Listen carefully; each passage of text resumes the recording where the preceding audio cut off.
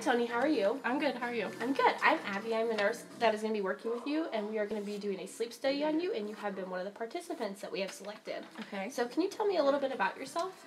Well, I'm a neurosurgeon, and then my family consists of my wife, Katie, and then we have a daughter, Sophie, and we have another kid on the way. Okay. Is she very far along, or are you expecting the baby any day now? Probably in like a month or so. Okay, so I would say that you're pretty stressed. Mm-hmm. Would we agree to say that? Yeah. How many hours of sleep do you think you get per night? Probably usually around like 5, because my 5. surgeries start pretty early in the morning. Okay.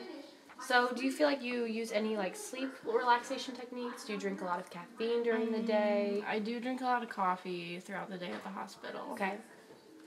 Gotcha. So I have this 2-week sleep schedule for you. Okay. So on here it has, you're going to write the day of the week and the type of day. So if you worked, if you had school or anything like education-wise, if it's your day off or vacation. Okay. So you're going to do that, and then you would put a letter in the C, like a letter C in the box when you had coffee, cola, or tea. Okay. M when you have taken any medicine, and put A when you drink alcohol, and put E when you exercise. So we can track your sleep in all these different ways. And then you would put a line to show when you go to bed, and then shade in the box that shows when you think you fell asleep. So like if you think you fell asleep at midnight or whatever, and then you would shade in all the boxes when you are asleep at night or when you take a nap during the day. Mm-hmm. And then you would leave the box unshaded to show when you wake up at night or when you're awake during the day. Okay. So this is just going to be a really efficient way for us to track your sleep.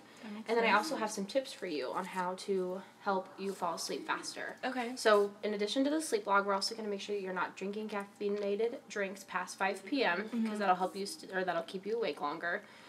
Making sure that you're not trying to watch TV before you fall asleep because the lights from the TV stimulate some chemical receptors in your brain that make you stay awake even longer. Silencing your phones or other electronics. I know that may be hard for you since you are a neurosurgeon and you have your pager and all of that, but really just trying to limit that and then resting when you are tired. Okay. So, sound good? Yeah, I Okay. can do all those things, I think. Okay, cool.